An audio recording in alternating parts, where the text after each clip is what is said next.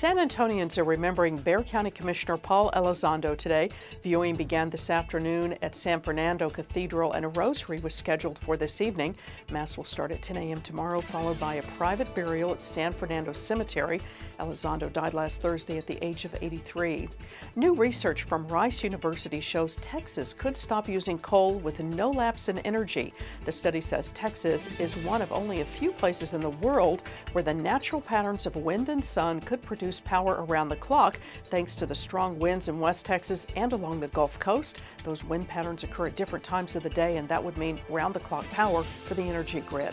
Gas prices are going to be higher by the end of spring. Analysts with the website Gas Buddies say the national price could surge back to about $3 a gallon by May, and $2.75 a gallon is not out of the question in Texas if trade agreements are put in place and tariffs ended.